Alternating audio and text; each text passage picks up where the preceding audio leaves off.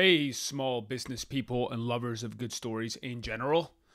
Welcome to episode 31 of Small Business War Stories. And this one is awesome. They're all awesome, but this one's particularly awesome because I love the guy. This guy's Guy Malvezzi. His name is Guy.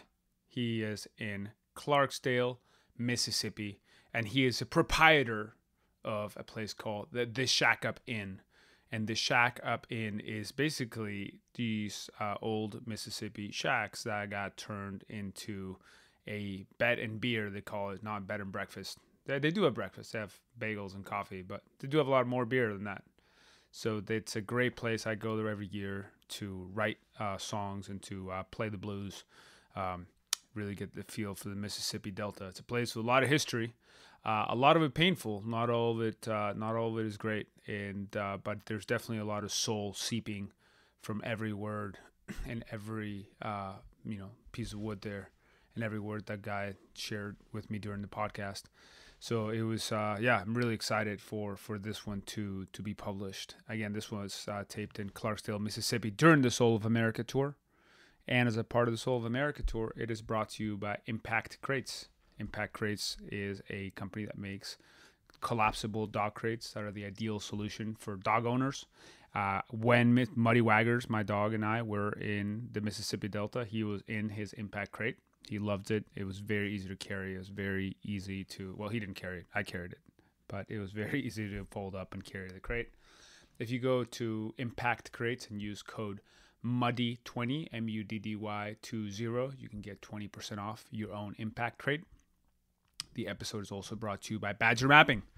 When I was going through Mississippi, I used Badger Mapping as the way to get around, to plot how the best route is to go from place to place. It's a great app for field salespeople. If you let them know that you found them on Small Business War Stories, they will give you 2 free months. And the Soul of America tour is also brought to you by Tecovas Boots. If you're tired of paying $700 for handcrafted boots, Tecovas is where you need to go because they go direct to you without using dealers. So it's Tecovas. Great looking boots. I used them every single day. I wore them every single day all over the country for the tour. And I'm going to be wearing them for the next one, for the Soul of America 2 tour, which is coming up through the Rocky Mountains. But I'll share more about that as that date gets closer. Every episode of this podcast, the Small Business War Stories podcast, is brought to you by Proven. And Proven.com, Proven, is a company I started with my business partner, Sean. And we are a leading small business hiring tool. You don't have to go around posting to every job board. We make it easy for you. We have partnerships with all the major job boards you could think of out there. And there is a very easy to use system that's specifically created for small businesses.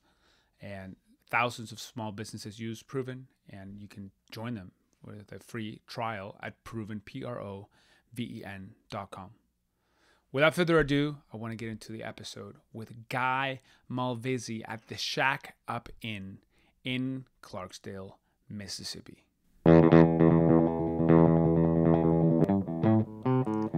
Small Business War Stories. Small businesses are the soul of America. And this is where they tell their stories.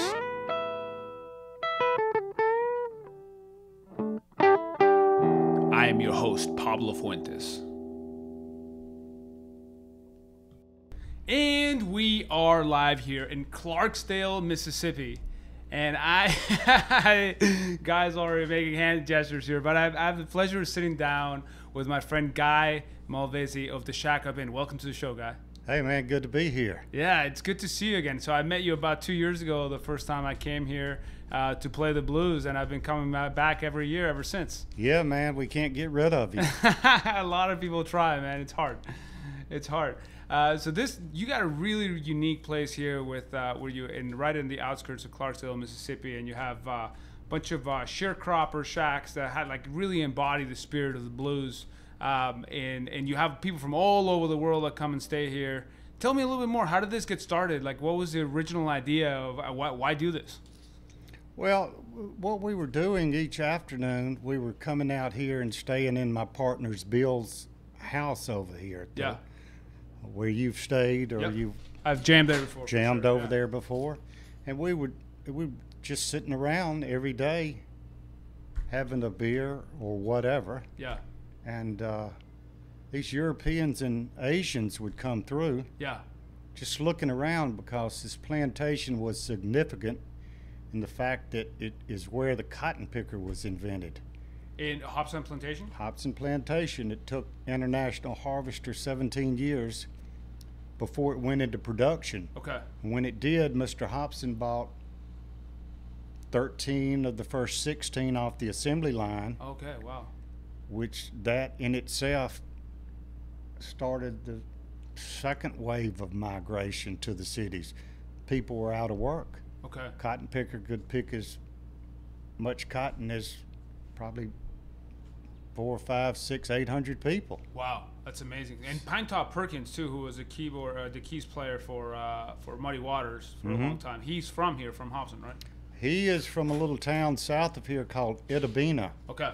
And actually, that story is he got picked up by a bus in Itabena Uh huh. in the late 30s, early 40s. Yeah. And he was asked or told, could anybody drive a cotton picker? And he got off the bus here, and they had told him he was going to work for his Uncle Sam. Well, he didn't realize that he thought he had an Uncle Sam somewhere, where Uncle Sam was the government. He was getting picked up to be taken to the war, to be part of the war, probably as labor. Yeah. So luckily he said, I can drive a cotton picker, and that's how he got out of going to World War II. Got it. And actually in 2000 we found out Ike Turner was on the grounds here, and he wanted to see Pine Top, and I walked Ike over to see Pine Top. Yeah. And we found out in a conversation between the two of them that Pine Top taught Ike how to play piano about a half a mile from here over on the Sunflower River in Wow. a shack. So nobody really knew that until they That's wild, man. hooked up and started bullshitting. That's good, man. As Yeah, you- that's a lot of what I'm trying to do with this, the Soul of America tour, is like have people tell their stories, and then Right. just kind of record that, and it's cool. Yeah. So anyway, these Asians, back to how we Yeah. started, these Asians and Europeans were stopping by just looking at plantation. And at the time, one shack had been moved onto the grounds. It was kind of like a little singer-songwriter shack. Okay. These people started asking, could they let it? Could they rent it? So you basically have the one big house and just one shack, and people wanted to stay there. Yeah. Cool. Which shack was it? Cadillac shack. Oh, the one in the corner. Yeah. Uh-huh. I'm staying right next to that crossroads. Right? Yeah. Cool. Yeah. So,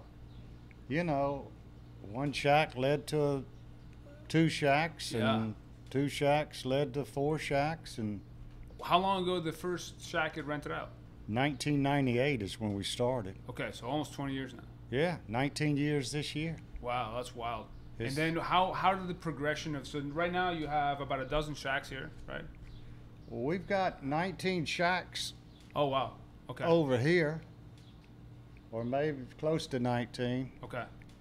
And then we've got the 10 rooms in the cotton gin. We've got 29 units over on this side of the track. Okay. And how was that progression? Did you add them all at one time? Or No, was it like man, every we year? didn't have any money. We just slowly, we would add a shack or two when we got the money. Yeah.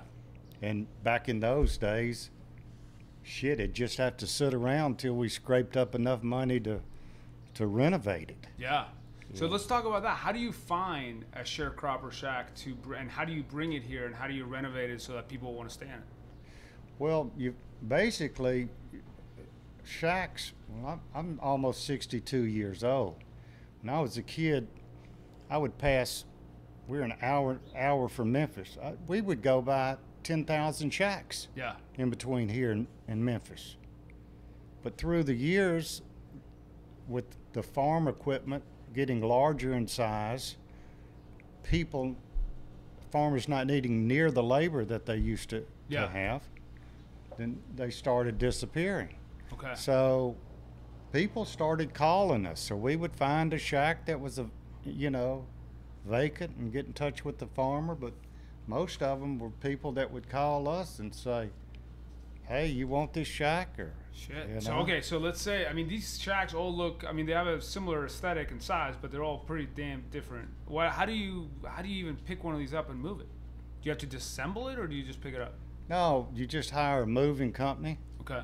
That they'll go in and they'll jack it up where they can get a trailer up under it, and then they'll let it down on that trailer. Wow. And then they'll bring it in here. That doesn't sound cheap. How much it costs to move a shack? Well, the last one that we moved by moving company was that shack down there, the Claremont shack. That's where I stayed last September.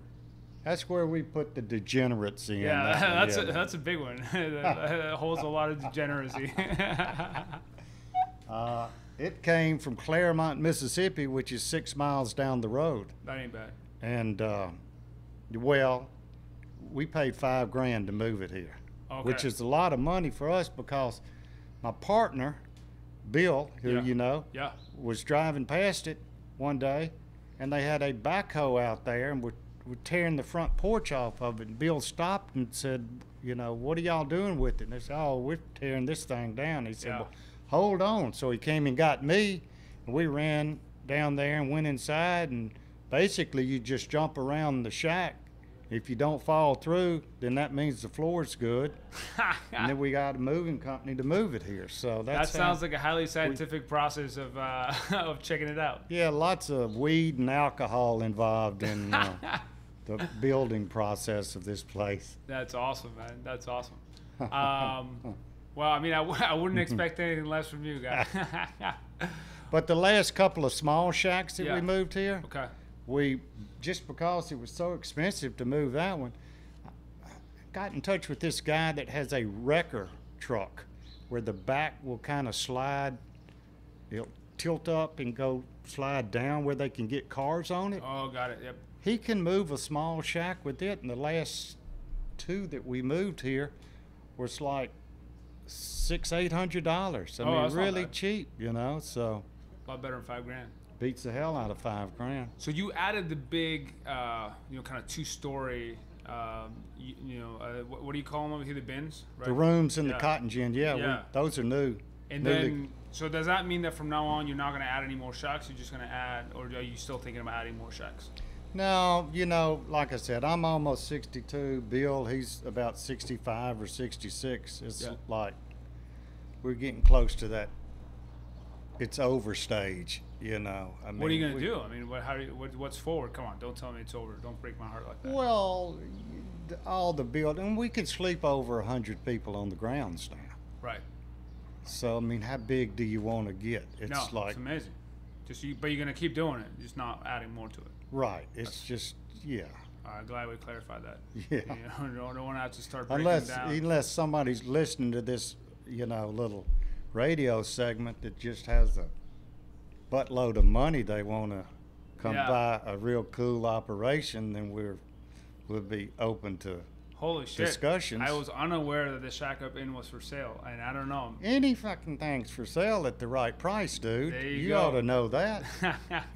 Life lessons from Guy Malvezzi in Mississippi. Well, it's a hell. I tell you what, it's a recession-proof operation because in 2008, when the bottom fell out, our business went through the roof. And even with this last presidential election, kind of freaking out over our international business, and I've got a pretty good barometer as far as in the future what's coming. My reservations tells me that the Europeans and the Scandinavians and the Australians, they're just saying it's had an impact. Screw Trump, we're coming to the Mississippi, to the south. Yeah, no, it hadn't phased. Oh, it hadn't phased it. Okay, got it. Okay, well that's good. That's good for you. Oh yeah, that's awesome. That's awesome. So let's talk a little bit more about setting up the shacks, and then I'd love to talk a little more about Clarksdale and like the music tourism in general. But so once you get a shack here, you've already jumped on it. and to make sure that nobody falls to the floor. Yeah. Then you patch up the floor. You have in the ones that I've stayed, at least, there's some patching with license plates. Yeah, man. There you go.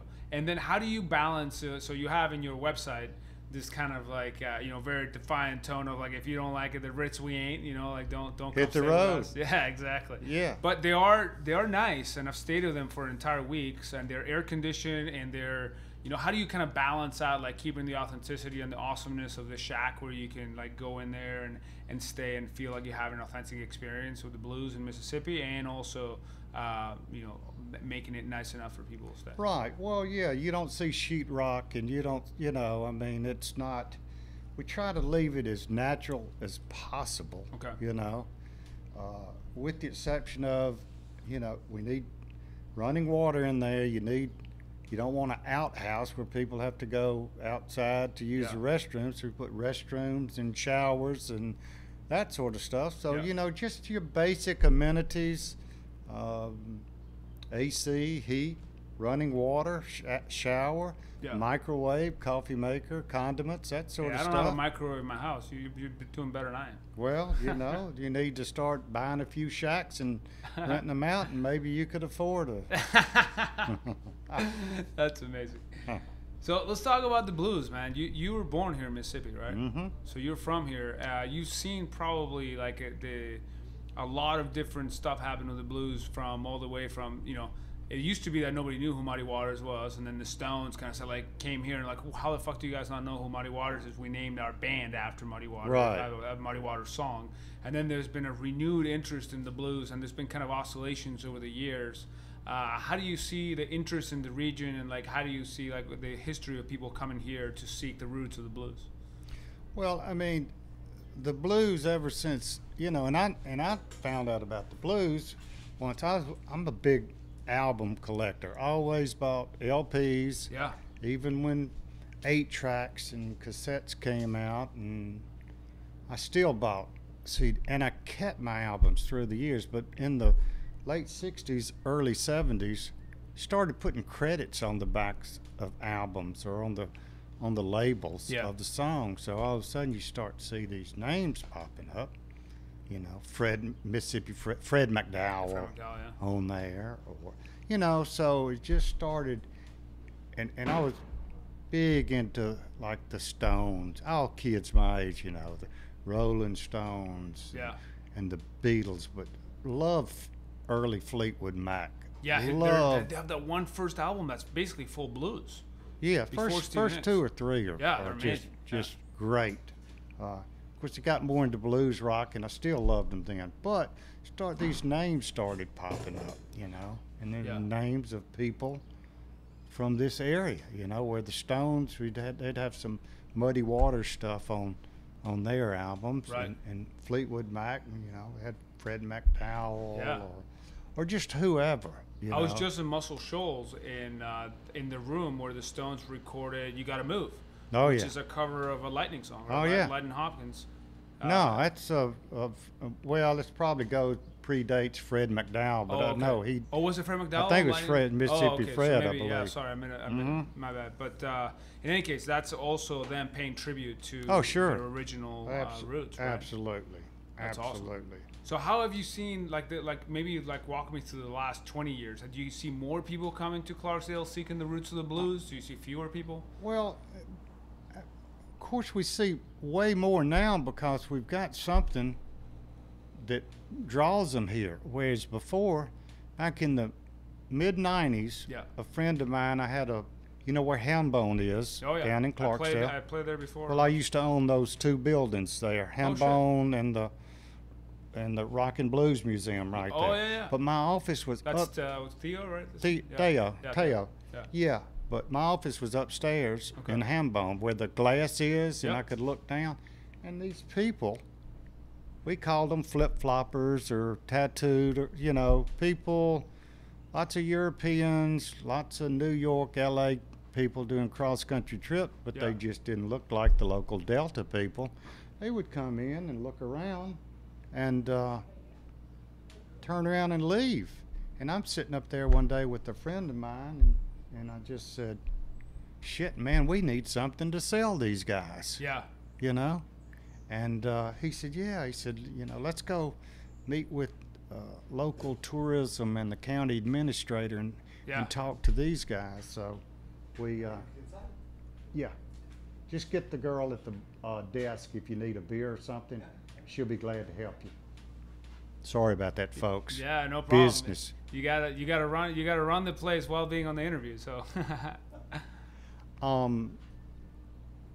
Where was I? So we take these, you know, the suits out. Yeah. You know, take them to a restaurant, feeding them. We're trying to talk about, hey, how you doing? We're trying to talk about this blues market that's out here that's coming to Clarksdale. We're not promoting it. We don't even know shit from Shinola about it. Yeah. You know, we don't know what to do, except they're here looking around. And they're hungry for the blues. And would buy something if we had something for them. Yeah. So we're sitting at a restaurant there. We've fed them, you know. We're picking up the tab, talking to them about what we think needs to happen. And one of the guys looks down at his watch and he says, "Oh, wow, it's 7:45. We've got to go home and watch Dallas or one of these nightly soap opera shows that was running back in the 90s." And he looked at the other person and said, yeah, and they start moving their chairs out, and it's like, I said, we're not finished. And he said, oh yeah, but we've got to go watch, you know. And I looked at my friend and I said, this fucking meeting is over. I said, the bottom line is, if we want to do something, we're going to have to do it. We're going to have zero help from local or state on this deal. They don't see the big picture. And that's basically what we did. Yeah. You know, we just did it ourselves. And have you seen the attitude of the, you know, say local or state authorities change toward the Delta since music tourism has become more prevalent? Yeah, they, you know, you got some people that are never going to get it. Yeah. That they don't like the blues. I know it might be a black thing, might be the music they don't like. It's the whole devil, you know. Well, fuck them. Yeah, well, fuck them. That's the attitude we took, you know. It's a lot easier to go over and talk to somebody who understands what you're talking about rather than trying to change somebody's mind. You're just wasting your time and their time. And it's a conversation that it's just going to get you into an argument with them. Or that's probably wasted time. It's probably a good life lesson in general, right? Like find your audience and the people who love you. You can't change the world with what, you know. So, yeah, they've changed. I mean, it's, you know, we used to walk into restaurants years ago and people would say, you still got all those weird, you know, flip-flopper, ponytail people staying with you. But then all of a sudden, all these weird flip-flopper, ponytail people started spending some money eating with them. Yeah.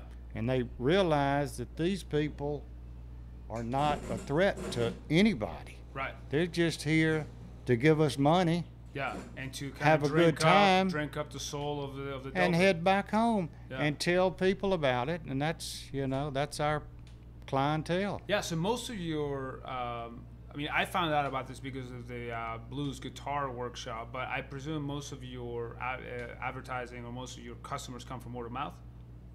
Do you do any advertising at all? Very little. We'll advertise when we need to spend money. Okay. You know, we're starting to advertise now. Oh, you are? But only in target markets. Like Living Blues is going to do a Clarksdale issue here in June, July. Okay. So we bought a 3-month campaign there. On the magazine or the website?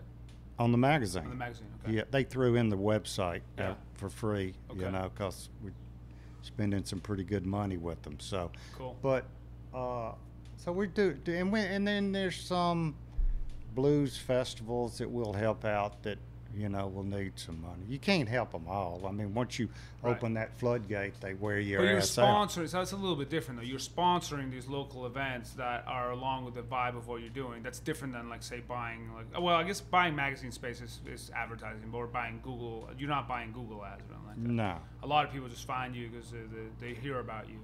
We're real cautious about where we put any. I mean, you know, we don't want our ads in a upper end snooty ass magazine that You know, there's just some people that wouldn't like it here, and we What don't about want them Oxford here. American? Would that be somewhere you would advertise or not? We are thinking about it, but that's more Delta people that lived here Okay. that moved off. Okay. So that's not actually our target market there. Got it. We're Okay. Living Blues is more so of a target market. Or King Biscuit Flower Hour over in Helena, Arkansas, Sunny Payne. Okay. I don't You know. know, that's the longest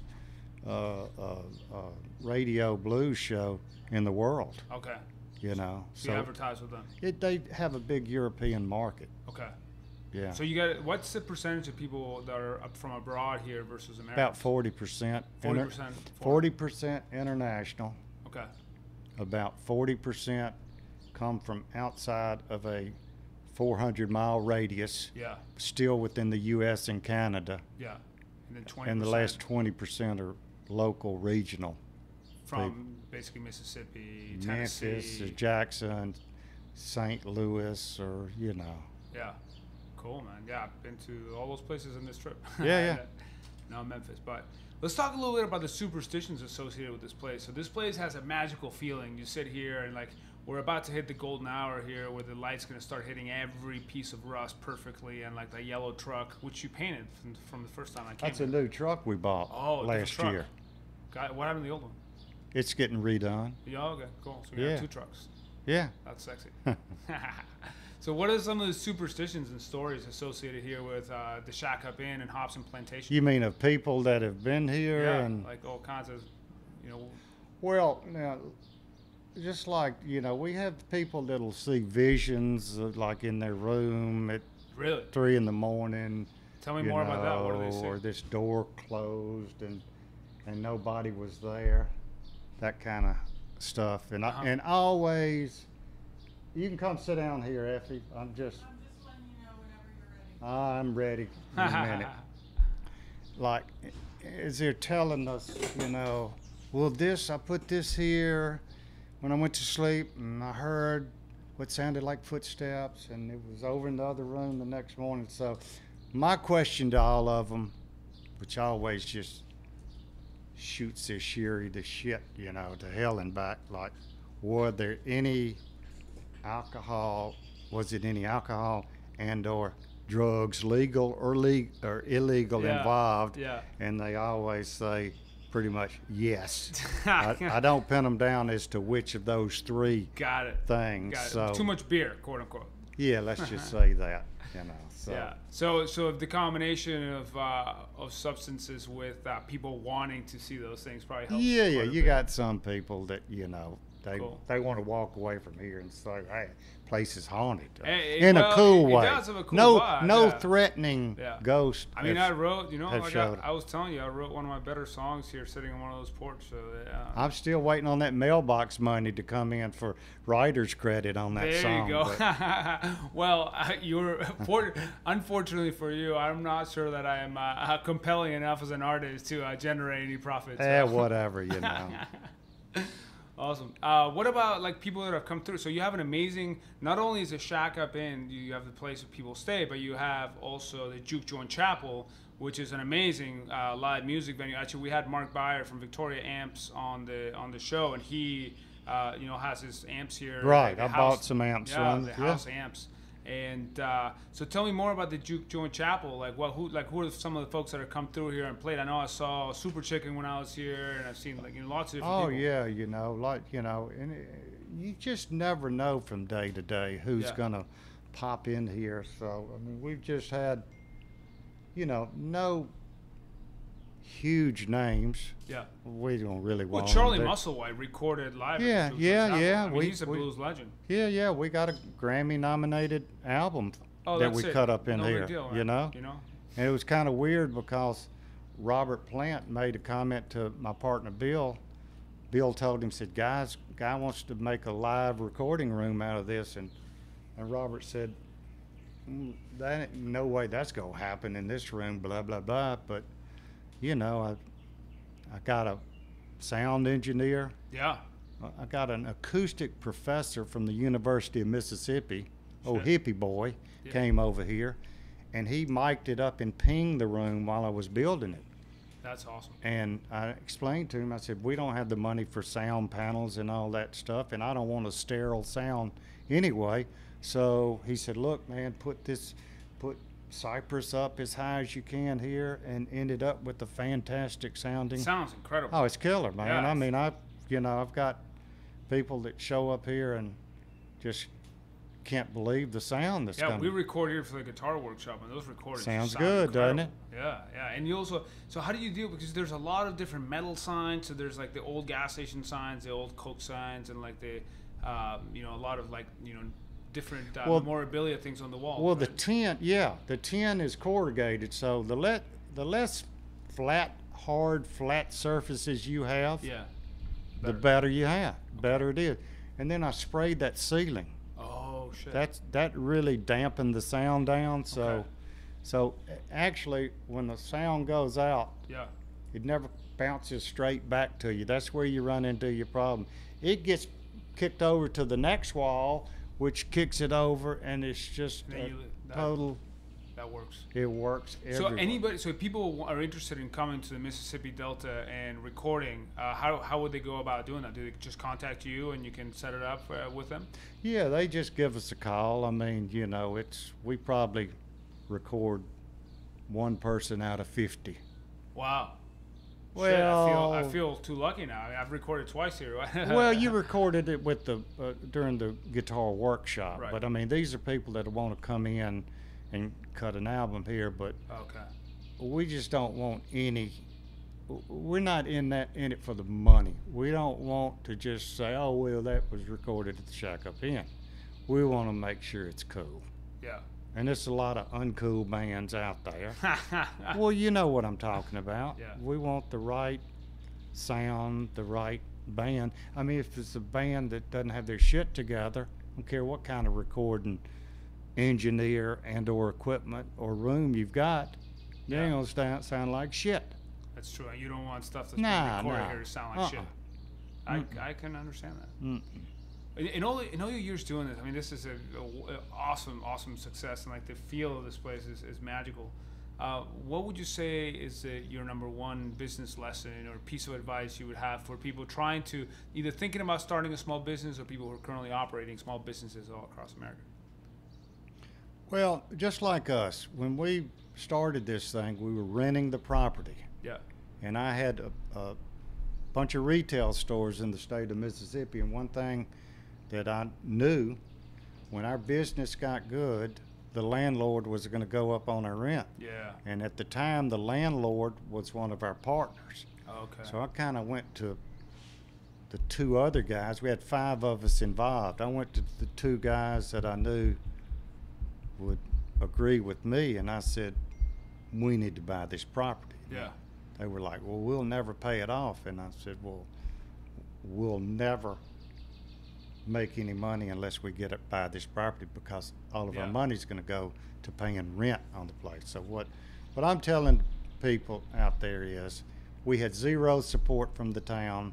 None of the local banks would touch us, and I was persistent. Every time I'd see the bankers downtown, after the first initial presentation I did at the local banks, when they said, we can't help you, I'd just say, hey man, you better get on board, we ain't gonna need you.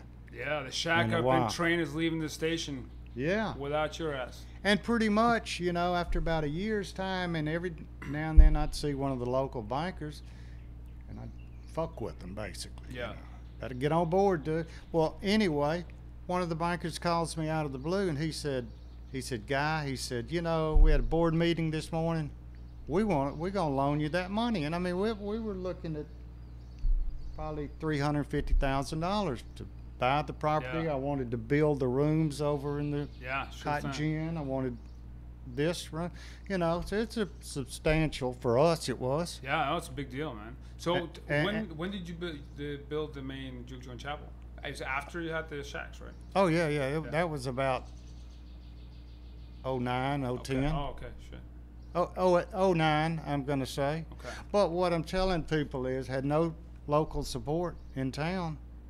And after the first banker called me, 10 minutes later, the second local banker called me. the word had already gotten out. Yeah. And he told me, he said, man, I think I'm missing the boat, like you just said. And I said, well, you are missing the boat, Willis. And he said, can I have some of their note? And I said, look, you work it out with them. I don't give a damn. As long as your interest rates are in line with theirs, you can have it, you know. Wow, all of a sudden it became competitive. Yeah, yeah.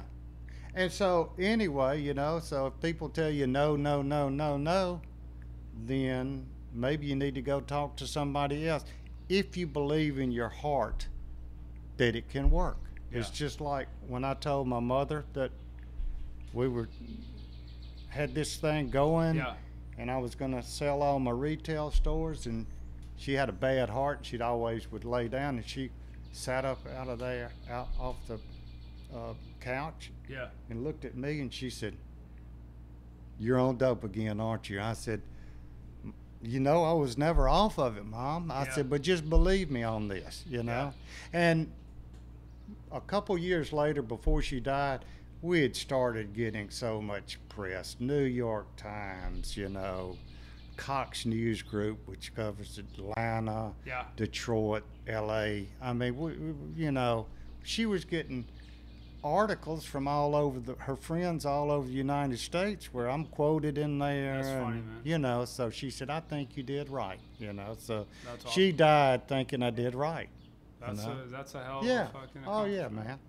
That's awesome. Yeah. Where do you want to go next 10 years? You talked about, you know, you're happy with the capacity that you have right now.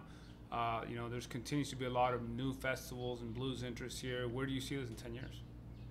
Provided that nobody listens to the show. Provided that I don't die. That I don't die. No, they don't come and buy it for you. What did you say if they had the amount I think you said is a boatload?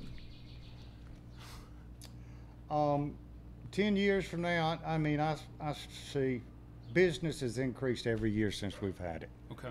You know, so I see it increasing because very seldom people I just checked in a couple from London that was here 4 years ago.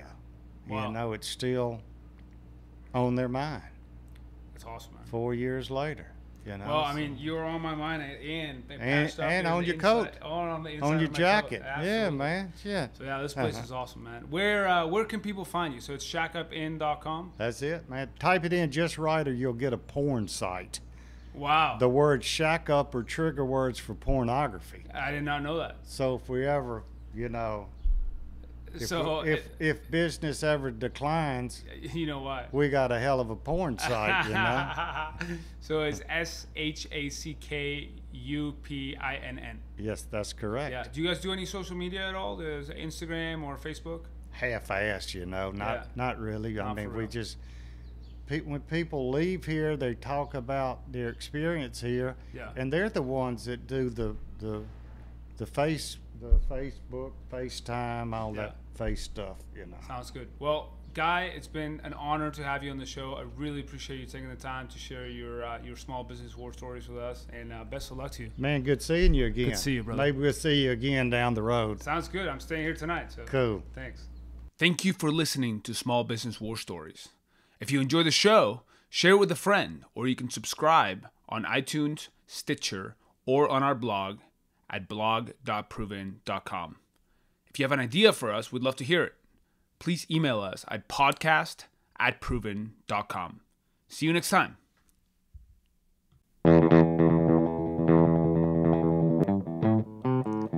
Small Business War Stories. Small businesses are the soul of America. And this is where they tell their stories.